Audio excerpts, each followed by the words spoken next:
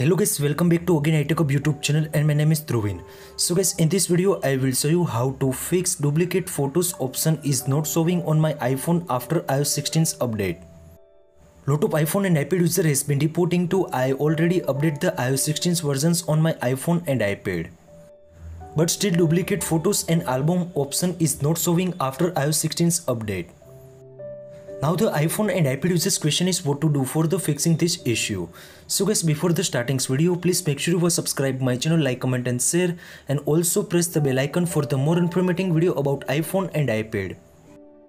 Now the first one solution is turn on the iCloud photos on your iPhone and iPad. So guys, now first of all open the settings app. In settings app, scroll down and tap on the photos.